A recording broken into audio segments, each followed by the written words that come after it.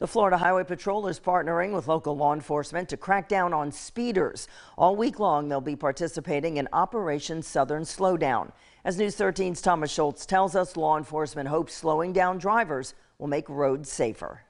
If you look at speed limits as just recommendations, you may want to reconsider. State and local law enforcement officers are putting extra emphasis on speeders. We're going to be joining with our partners like we always do, but really focusing on speed over the next few weeks.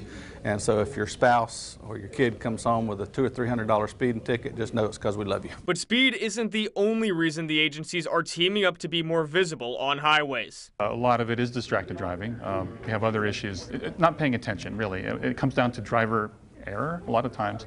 So that's really what it is. If you're paying attention on the road, you're going to be safer. Florida Highway Patrol officials say there have already been 85 fatal crashes in the Panhandle this year. The number that we've seen is just totally unacceptable, and we have to take these actions to slow people down and have them pay attention. Even though fatalities are up more than usual, there have actually been 15% fewer crashes in the Panhandle. Florida Department of Transportation officials say speeding is leading to more fatalities. If you're involved in an accident with speeding involved, it's usually much higher in fatalities, but also much higher in serious injuries. Florida Highway Patrol Major Warren Fast says officers will be highly visible on highways this week. Fast says accidents happen more often in the summer in the Panhandle. Many of those accidents happen on Highway 231 and I-10. In Panama City, Thomas Schultz, News 13, Panhandle Strong.